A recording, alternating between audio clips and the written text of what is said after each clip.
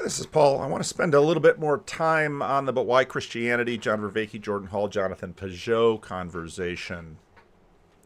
A lot of this conversation tries to deal with how well we can map. Now, as I mentioned in the previous video, there's always the, let's say, it's the Christianity that I know versus, let's say, Christianity as such. It's the Christianity that I find distinct from other religions, but of course my knowledge of Christianity and my knowledge of other religions are limited. I know a lot more about Christianity than I know about other religions. You also have the inside-outside dynamic that if you identify as a Christian or if you were raised as a Christian, you have an inside knowledge of Christianity that an outsider can't have, especially when we talk about all 4 P's of knowing. There's the perspectival, there's the participatory, not just the propositional. And generally speaking, when we look at other religions, we often look at them propositionally. And in fact, especially in the modern period, religions were sort of compared propositionally. And you always have that difficulty and that challenge when you try to compare other religions. There's a lot of talk about particularity and duality, or non-duality here. And there's a lot of talk about trying to get a sense of the ultimate.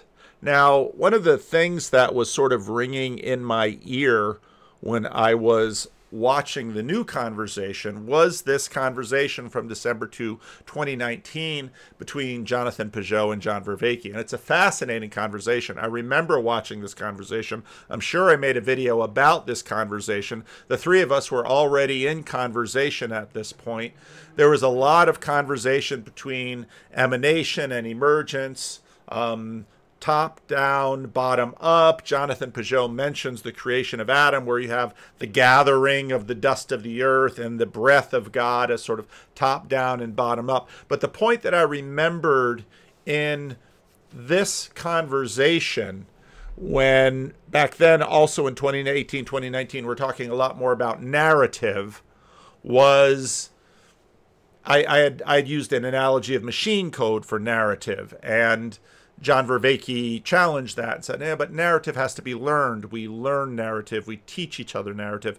In other words, narrative isn't, see, machine code is sort of I'm not a computer science major, but I remember in college, I had plenty of friends who were studying it. So you'd learn the language, which is sort of up here, and then you needed something to sort of connect the machine to the computer language, and so there was sort of machine code in between. And I don't know if I was using the analogy right or what, but so we talked a lot about narrative back then. And I remember at this point, Jonathan made the point, which I thought was incredibly important, where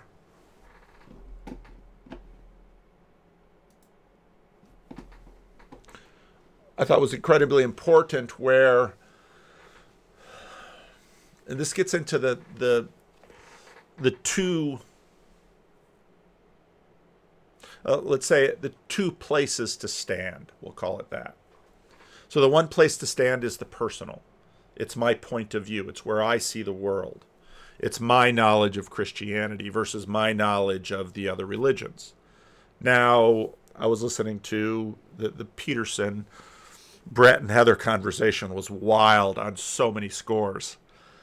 But Heather Heying at one point gets to the point of basically taking the scientific approach, whereas we want to look for, let's say, we want to look at public knowledge. Sometimes we call that objective knowledge. And I prefer public knowledge because the idea is that any one person from within a public should probably be able to come to quick and easy agreement on a set of things that are sort of up here.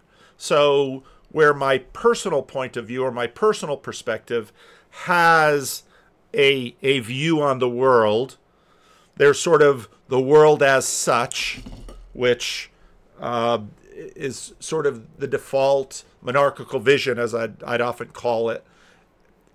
and then there's sort of the public, which is kind of in the middle, because it's quite clear that whereas people who share your culture share a certain group of bodies that you participate in would easily be able to come to agreement in that public space. What we know about pluralism especially is that there are many ways in which even the objective, and so then of course the goal of science is to keep trying to get kind of beyond that. But the irony of that pursuit is that the more we try to expand the public, it's not that we're just sort of in our mind's eye obtaining knowledge that comes from a view from nowhere, but we're actually usually expanding the public view that has that knowledge. In other words, the sin of scientism is that it forgets itself.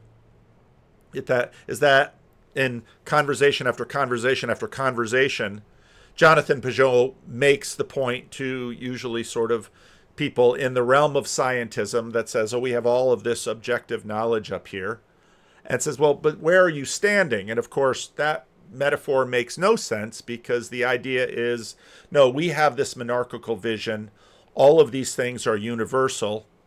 And again, to go back through how many years of videos, we believe that they are universal because, let's say, they are observations and knowledge built on the arrangement first of physical things, or on maybe even psychological dynamics that, at least from our public perspective, have been challenged in multiple cultures. Although, of course, there are many dead cultures that you could not ascertain to check that with, and you also can't check it with future cultures. And this is part of the reason why a naive perspective of from the Enlightenment is passing away. Not only has religion been shaken by pluralism, but scientism has been shaken by pluralism. So we have this mental map of sort of what's above and below, and a lot of what's happening in the Vervaeke Hall conversation is, as John and Jordan tend to do, they go very, very high. And they're always looking at sort of the extremes of our knowledge, or the extremes of what we are trying to reach as universal as possible. And I played the end of it where Jonathan Peugeot says, you know, we're very meta, let's bring it down to earth. Now, part of the point that Jonathan made with respect to narrative in this video was really important. It's like, if you say something like that you can reach a state which transcends narrative, I would say yes. And then I would say, but that when it comes back down, it's narrative again. Mm-hmm. Like, and so it's not, so the denial of something in a hierarchy, the denial of the particulars actually is the invisible essence of their coming together on the lower mm-hmm. aspects. And so to me, and so if, like, for example, so that's why, you know, that's why I really struggle with the arguments sometimes where someone would tries to kind of like step up above religion and then look at the different religions and say, there are examples of different mm-hmm. things. And it's like, yeah, but if you come down, you have to be on a path, and that path is coherent. Like, mm-hmm. I don't know if that makes sense. Like in terms of the, let's say that if you can reach a state, let's say a mystical state where you're above, where you encounter something which is above narrative and is above even identity and is like, you know, this kind of infinite moment, that doesn't destroy reality. It actually feeds it. It makes reality real. Oh, and that's exactly how people respond to experiences of ontonormativity of the really real. They come back and they transform themselves and they transform their life to try and bring it closer into conformity. There's a inspiration in that sense, right? It informs and transforms their selves, their relationships, and their world. Yeah. I wasn't denying that. I mean, I think I agree that if I'll use your language, when you're coming back down, and that's where I think you get the gap between sort of metaphysical necessity and psychological indispensability. You fall into a particular narrative. I do think the different narratives do emphasize different things. I think Christianity speaks about and does the best sort of on agape. I've made that argument. But, I think there are other experiences that are deeply contributory to meaning in life, and I have good empirical evidence for this. I think flow is really deeply important, and Christianity doesn't say much about flow that much, when Taoism is the religion of flow. It's got a lot to say about it. It's got a lot of practices, and if you want to become a much better flower, Taoism is the place to go. Right.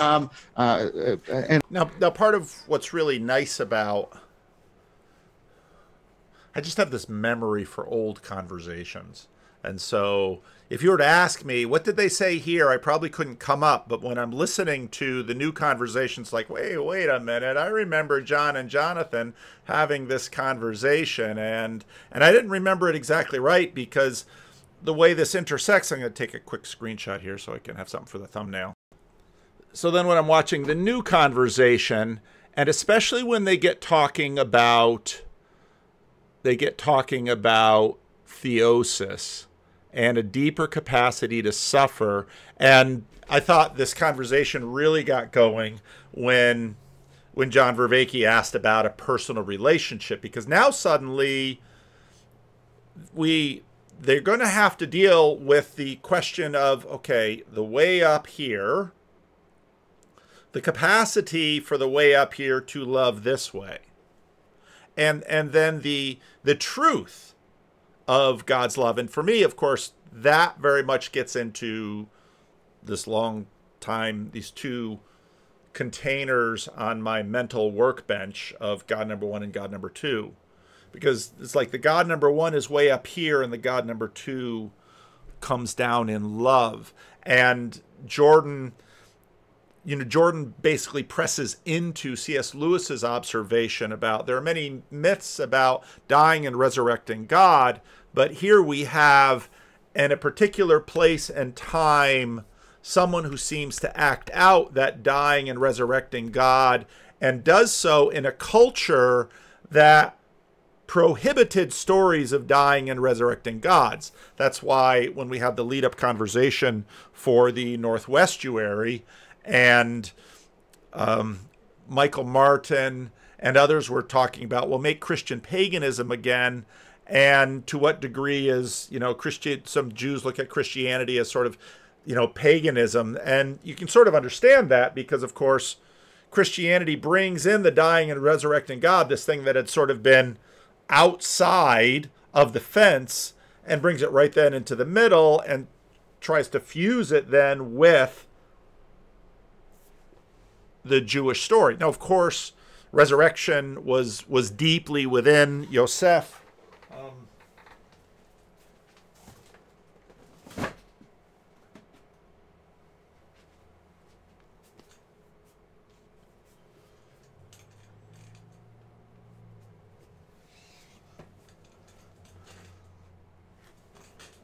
Should have paused. Yosef pointed me to that really excellent book on the Jews and the resurrection, and that was just fascinating. That was just fascinating. And so, again, understanding Jordan Hall here,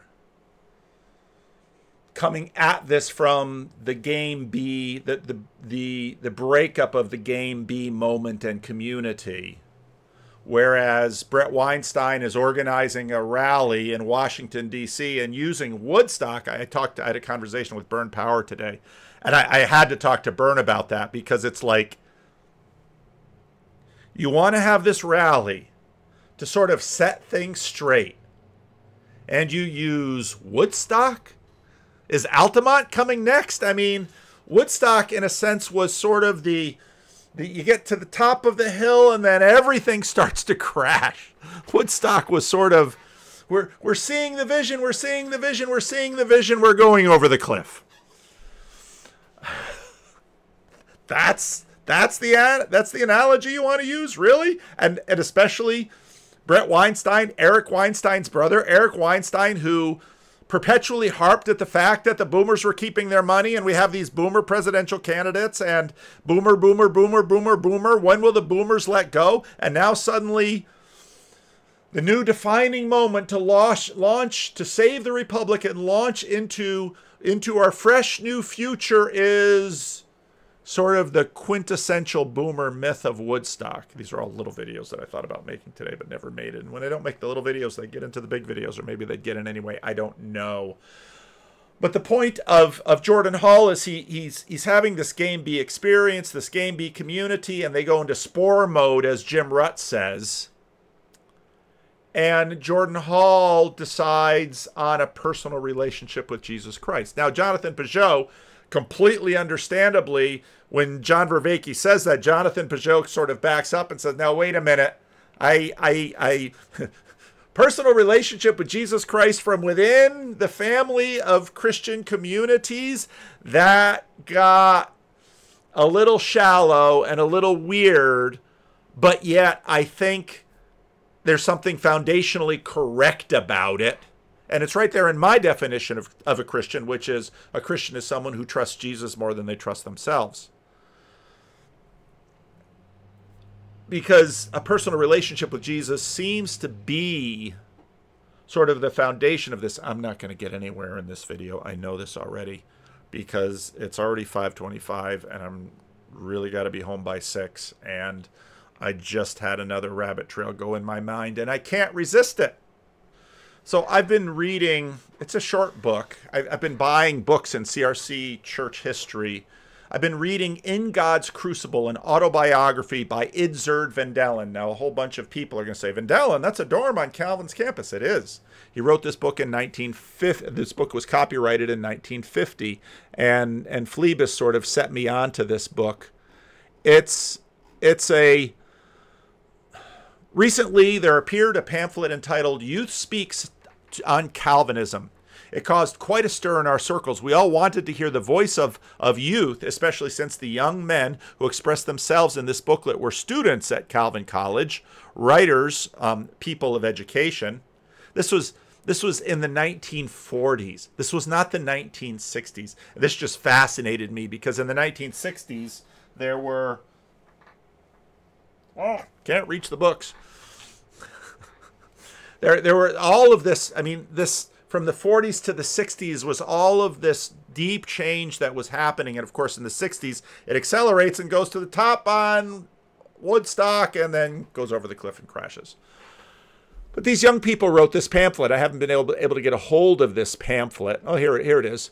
One of the members of Youth in Calvinism group, which published The Youth Speaks on Calvinism, a challenge to the church, Baker House, 1948, asked me for my opinion on their publication. My answer was that they moved in too narrow a circle. It was well to speak on Calvinism and today, but we should not forget that today's roots are in yesterday. And at this point, Idzard Van Dellen was an old man. And so he starts his story about being born. This consideration led me to write about myself and the way the Lord has led me. I hesitate to do so because, of course, he doesn't have that high level of narcissism that we all have right now. Thank you, Internet. I feel that this is quite a pretense to write about myself. It is likely to give the impression that I consider myself as being a man of importance. But my life has been interwoven with the history of our Reformed group, which emigrated from the Netherlands, and particularly with the Christian Reformed Church in the Old Country and in the New World. Besides, I see so plainly in my life and in of a former generation that God is the God of the covenant who keeps his promises from generation to generation. And I am convinced that it is necessary to inform our young people about the way God has led their fathers. The great scriptural truth should be emphasized that God is the God of the covenant, who shows loving kindness unto thousands of them that love him and keep his commandments, and who visits the iniquity of the fathers upon the children, upon the third and upon the fourth generation of them that hate him. So little notice is taken of this great truth. And he goes into it. And now pretty soon, okay. My paternal grandmother kept a diary which is still in my possession. In this she wrote about the baptism of my father, who was born May 17, 1842. That's about the time that my great-great-grandfather was born. So Idzard Vendelen is about the age of my great-grandfather, who was the one who was the Jew who emigrated to the United States and moved in with all the Reformed Dutchmen. And of this, of his two older brothers, they were baptized in the Reformier, the state church, at Kolum, Friesland. She writes that her husband and she herself thought that they should have had the children baptized by a minister of the secession. Now, the secession was going on in the Netherlands.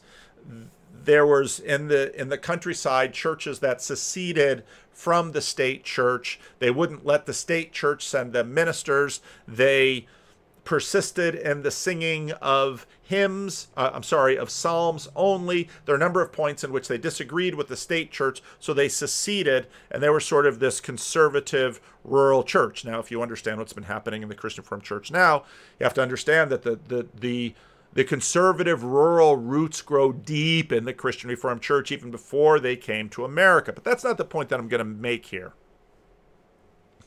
Her parents especially were very much opposed to the seceders.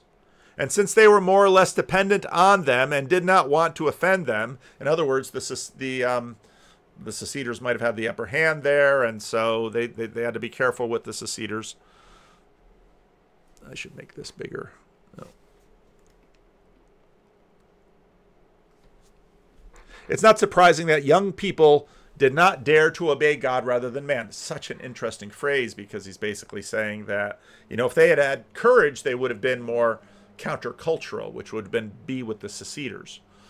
The youngest child by my father was born 8 years after the secession, the Afscheiding, from the Reformed Church. The seceders at that time were very much despised and persecuted. It took courage to join them. Besides, my grandparents were living in a section of the country where many had a wrong conception of the covenant of grace and subsequently of the meaning of holy baptism and the Lord's Supper. Baptism was another point that the Afscheiding was differing with the state church. But I'm still not to the point I want to make. My grandfather, Vendelen, for one, had not made confession of faith and never took his steps, although he became 87 years of age and undoubtedly was a God-fearing man. What does that mean?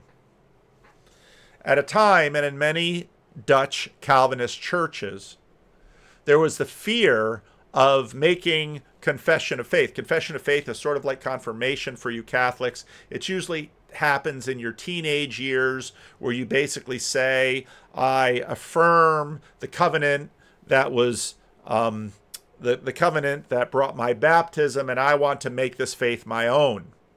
Well, why wouldn't an 87-year-old man who hadn't made, never made confession of faith, and there were many such people who hadn't made confession of faith. In fact, in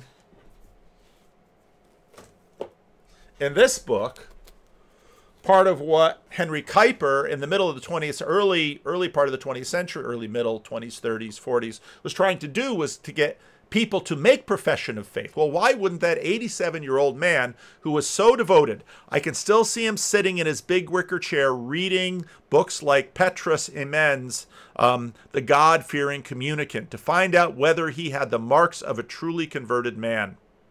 He did not detect those marks very clearly. Hence, he did not dare to make a confession of faith he feared he did not have. He felt that he must be fully assured that he had certain experiences before approaching the table of the Lord. He was afraid that he might eat and drink damnation upon himself. What does that mean?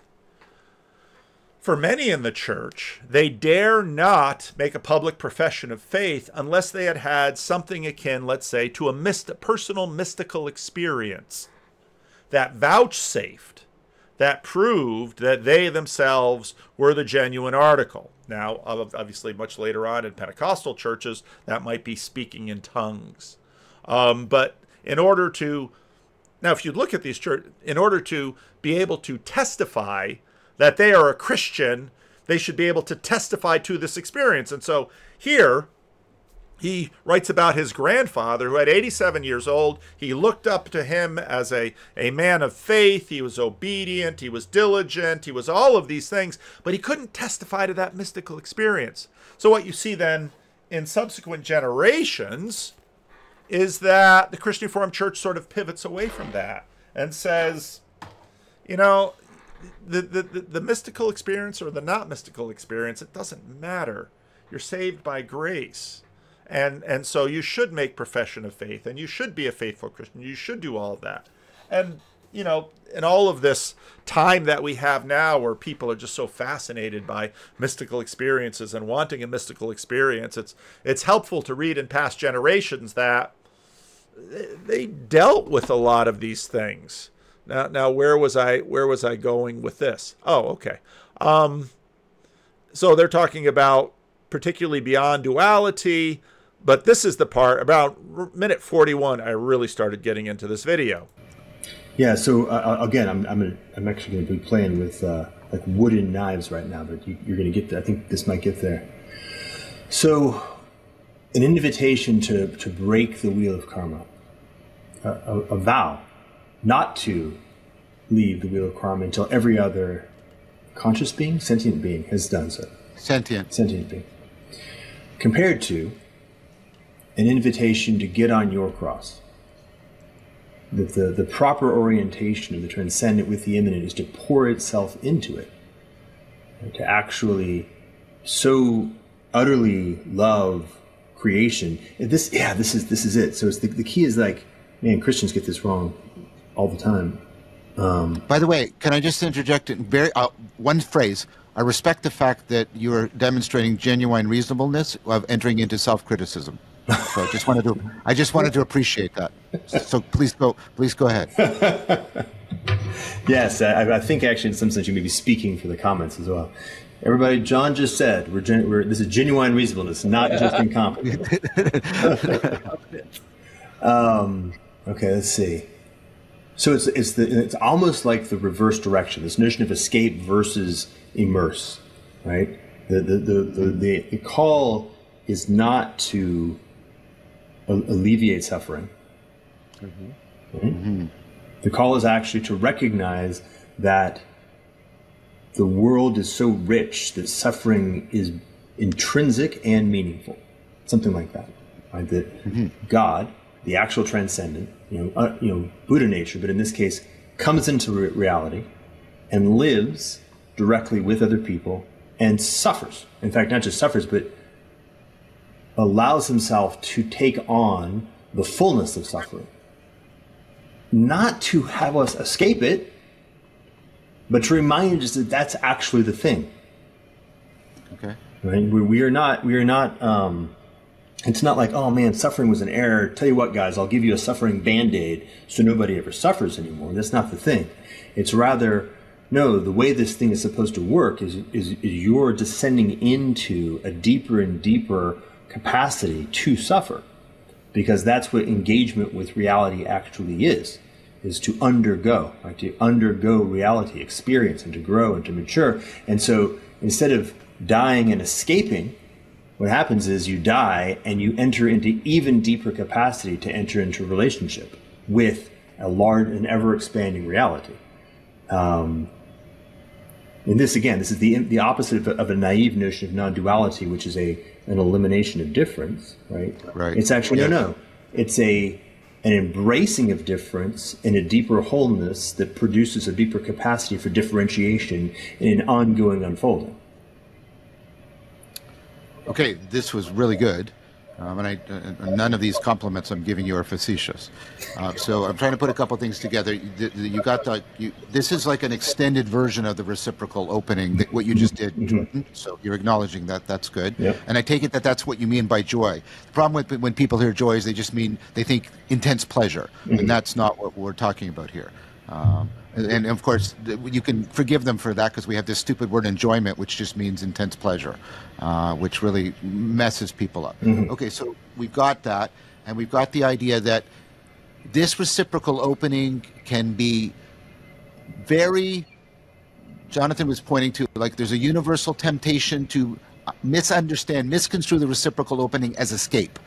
Rather, it's an entering into deeper and deeper relation, right? And that's properly agapic, right? Because it's anagogic, agapic together. Is that landing? Yeah. Fairly? Yeah. Okay.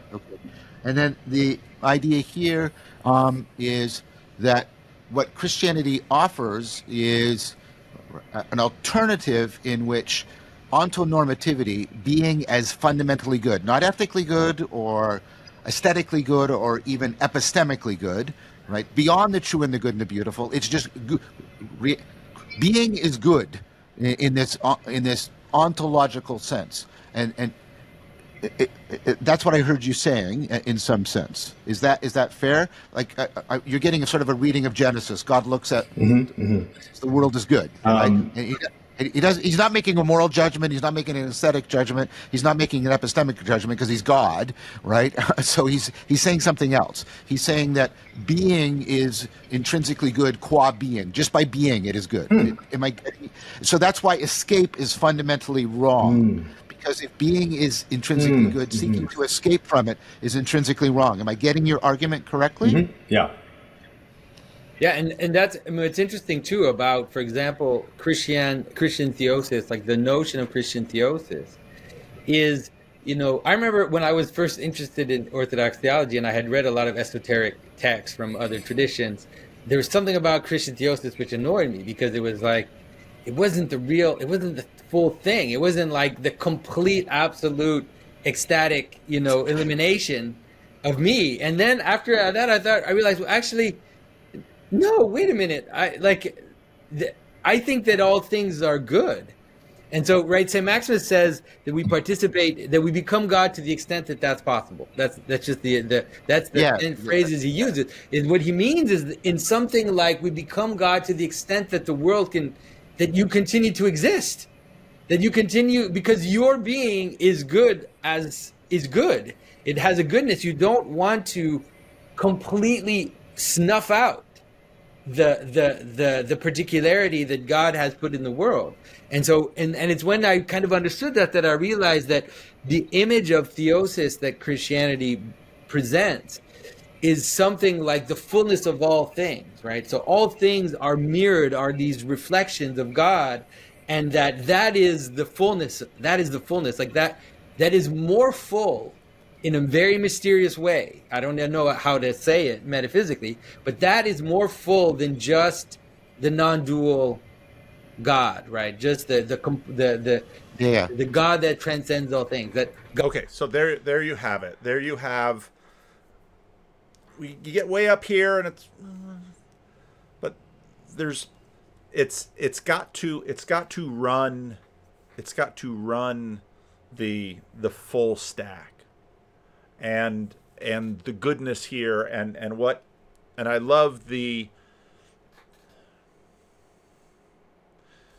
Vendelin's generation recognized something in the Christianity of even their parents and grandparents who perhaps didn't have the mystical experience that they thought that they should have in order to achieve the degree of certainty, that there was something in the daily faithfulness, in the daily the kind of Protestant renunciation. Protestant renunciation was not, I won't have a wife, I won't have a family, I won't have a job. Protestant renunciation are all the tiny little renunciations that having a family entails, and having a job entails, and being a parent entails. And Christianity is then not seen in escape from suffering, but in a capacity to suffer more. I remember I taught a number of years ago, I taught a class on, I realized that, I had a church full of people who were my parents' age. and many of them were struggling with their children. Now, they weren't struggling with their children in the way that the parent of a toddler struggles, or a grade schooler struggles, or an adolescent or a high school or even a college student struggles. They're struggling with their adult children. And I remember talking to a therapist years ago, I've told the story before, that I remember she saying there's all kinds of books on parenting at all these ages, but there's like nothing on being the parent of an adult. And I made the point that improving your capacity to parent an adult requires deepening your capacity for voluntary suffering.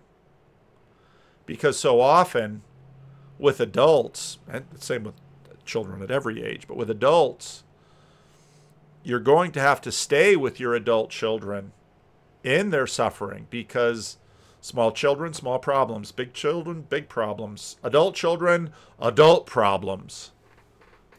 God that transcends all things, creating the world in love, so that it becomes a transparent reflection of himself in a way that doesn't destroy any of that particular, but rather, gathers it in love, in multiplicity and unity. That's a bigger vision, actually, than being a drop that goes back to Brahma. And this, of course, is where the personal relationship comes in, because it is not God who is way out there. It is the God that we see working among us, and the God that we see present in all that shines. And sometimes the God that we have to dare to believe is present in that which does not shine, that which we desperately wish to escape from. I'm not here. I'm not trying to defend Vedanta. No. I don't want you to defend Vedanta. I'm just using examples to say why I think, even my own process of kind of seeing what was precious about. I think this is good, by the way. I think you're making I mean it again. I think this is I think we're getting into dialogos. I feel like these are good answers that are provoking me in a Socratic way. I feel that, and I just want to share that. That's what it's happening for me. Okay, so I that's good. So now, can I, in that spirit, there's two things here. So I mean, this issue has been broached in some very deep, interreligious, I should say, but also interpersonal dialogue, which goes on to dialogos. There's Cobb's book, a dialogue, a Buddhist and Christian dialogue that is mutually transformative.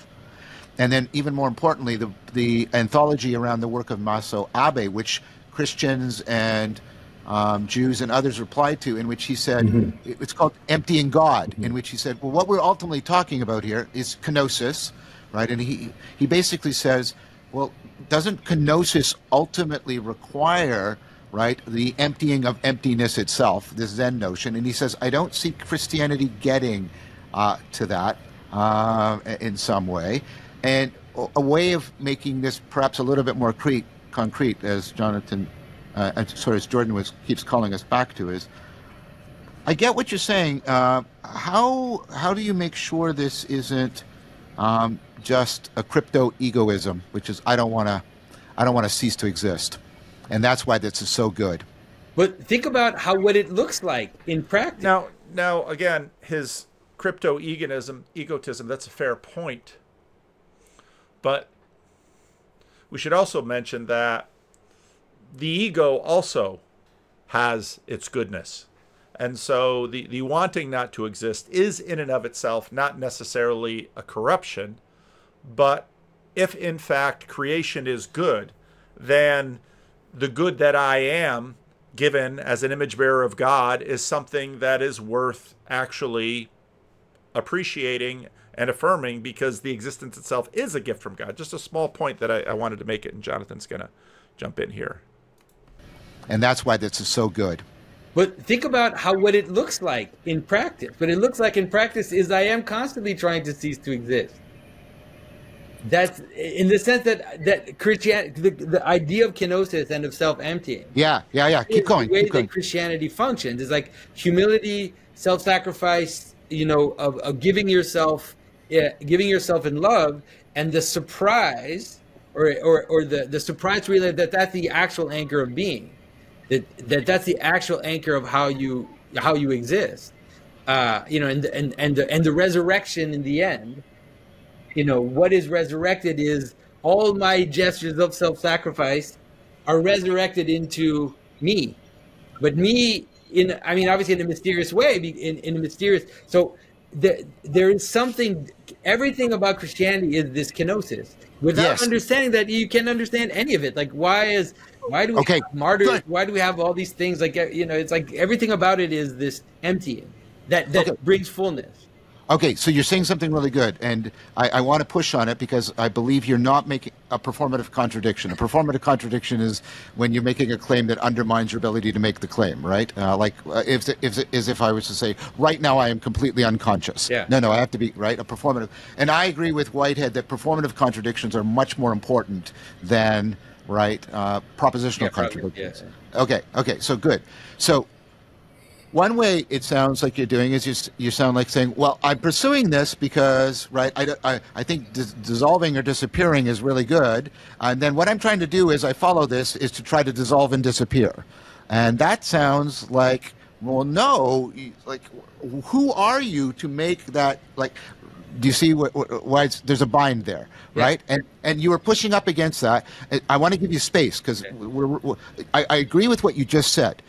I think we're really, again, good dialogos. We're really moving into the heart of this. This really hangs on kenosis, and obviously agape, but it hangs on it in a really, really crucial manner. Okay, so I'm presenting this as a bit of a paper tiger. I hope for you. It's like, oh, you're not saying that, but say why you're not saying that more. Okay. Well, so St. Paul, St. Paul has this image where he says it's not I that live, but Christ that lives in me. And it's a beautiful sentence because it captures the paradox, which he's not actually saying I don't exist anymore. No, he's saying it's Christ that lives in me, and so he's affirming himself to the extent that he is a manifestation of the Logos, and that is what is left. Now the way to get there is to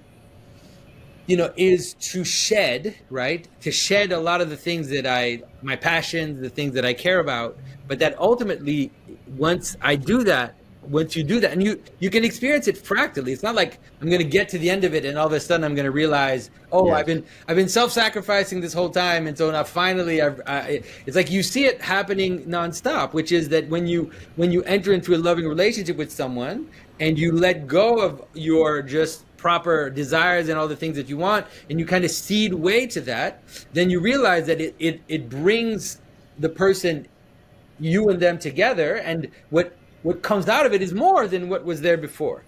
And so you're like, oh, wait a minute, it's not like this one thing that I'm doing, like, I'm stacking all my good work so that when I die, then you know what I mean? It's like, no, I'm noticing it happen every day, every time that I enter into that mode of being where I'm.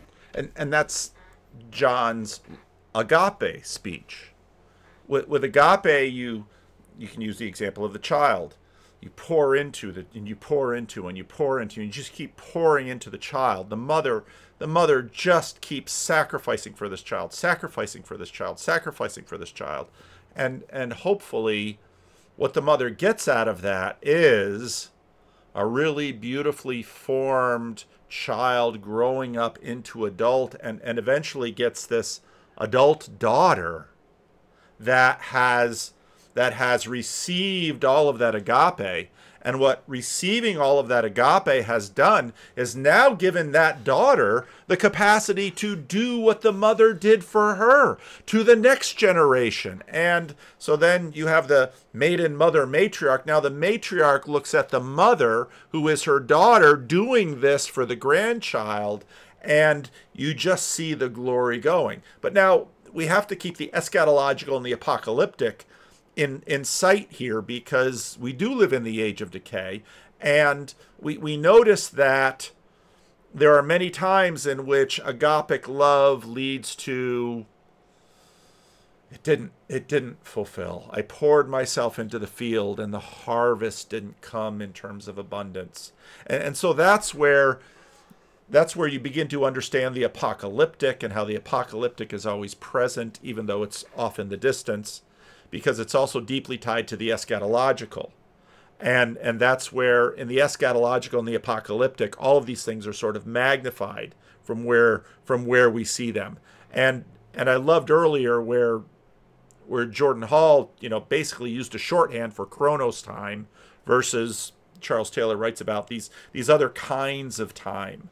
Time is a tremendously strange thing for us to talk about. Where I'm not holding on and I'm not grasping, then what happens is I see more come out of it, and I see more of myself. Like I see more of who I truly am, right? To say, yeah. So you're saying first of all, I hear a couple things here.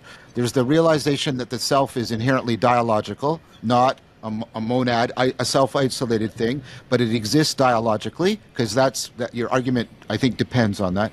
Secondly, you're invoking reciprocal opening again, and you're saying if you put those two together, the self is dialogical and reciprocal opening, you can move from being egocentric to reality-centric, but that doesn't feel like a loss, that feels like a gain. Is that okay so far?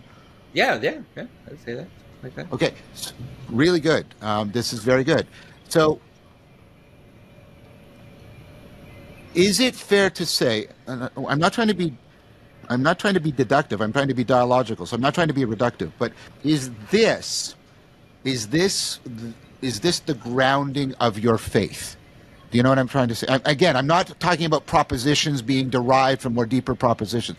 We've gone through this thing about how do you get the particularity of your Christian faith. Is this, in that sense, please be fair to me, is this the grounding of your Christian faith, the way I just described it? Now, grounding is super difficult because, of course, it's a metaphor. But I would say yes. And this is going to lead into, can he love? I love because he first loved me.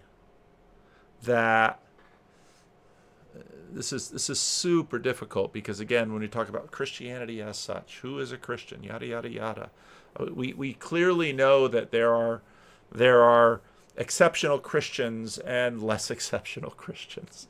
And the pastor of a church knows this deeply. But a pastor of a church also knows that you would never just sort of put up a chart in the church and say, these are all our great Christians and these are our lousy Christians, because the lousy Christians, both the lousy and the great Christians, can surprise and disappoint. It's just always the way it is with human beings.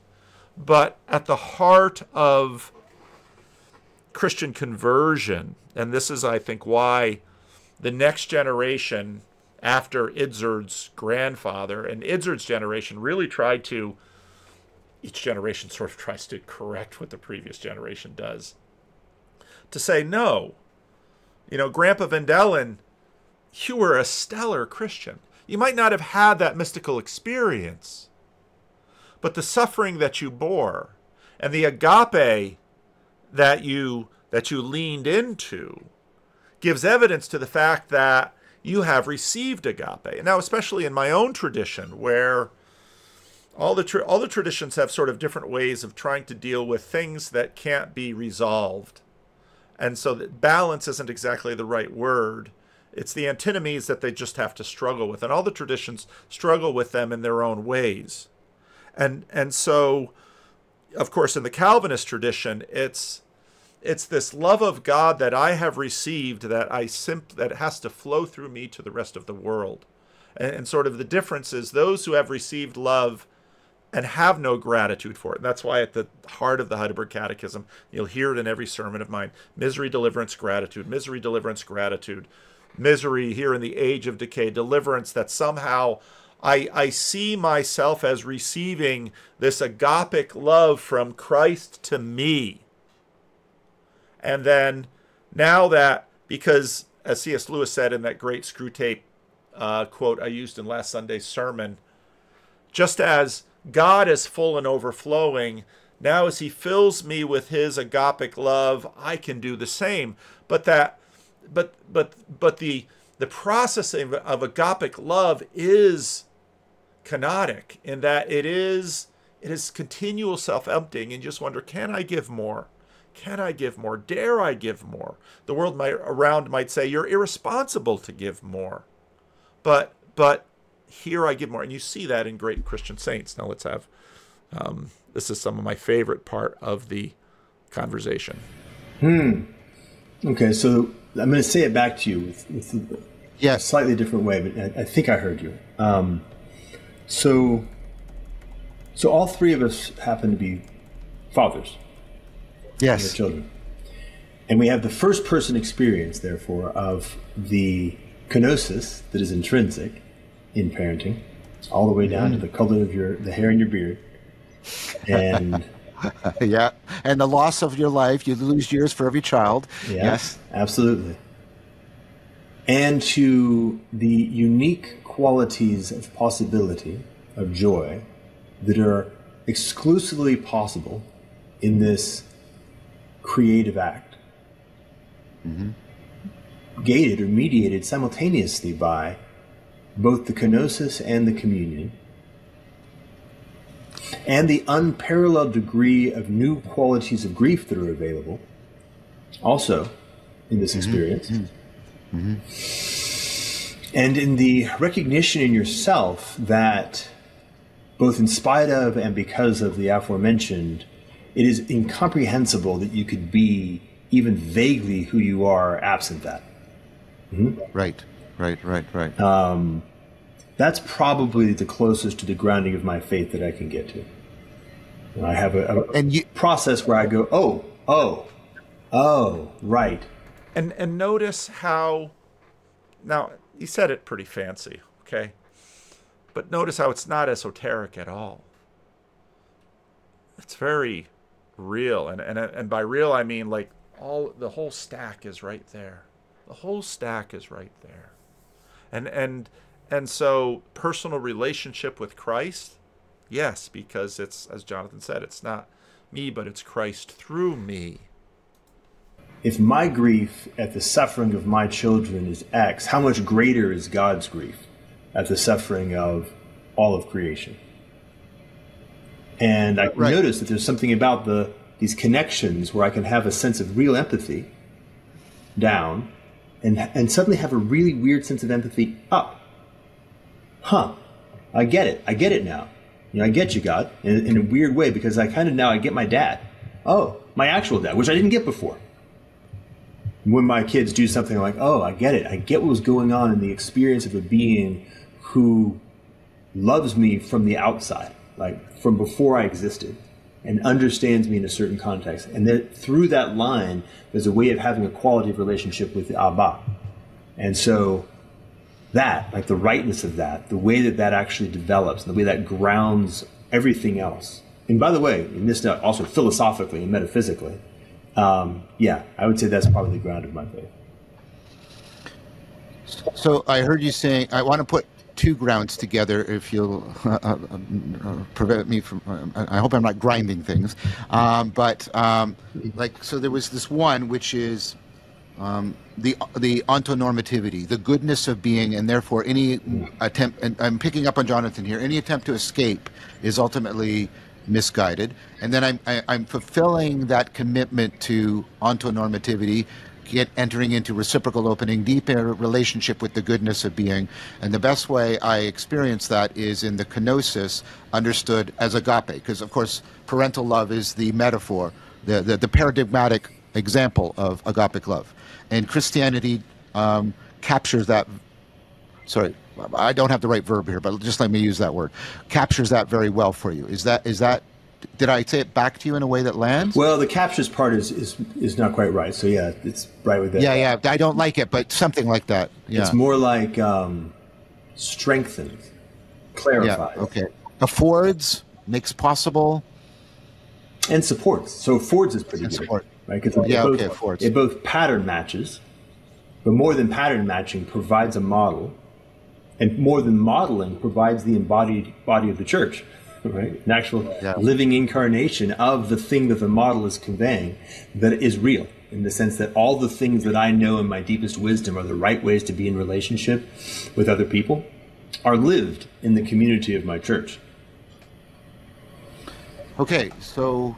And that last bit is so important because, again, this is why the practice of Christianity involves a church, because not everyone has a family.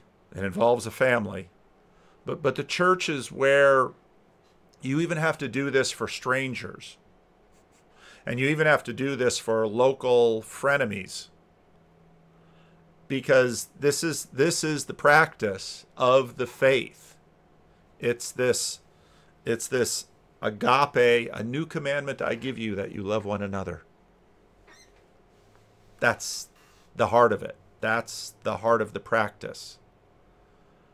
And with all of the complexities of life, figuring that out. Now there's a whole nother really good section there when you get to the intimacy, and I don't have time to do that right now, so maybe there'll be another video. But boy, the Jordan Peterson, Brett and Heather video was wild. That video was wild. And I listened to just a little bit of the Daily Wire exclusive. That was wild. So anyway, hope this made sense. Leave a comment.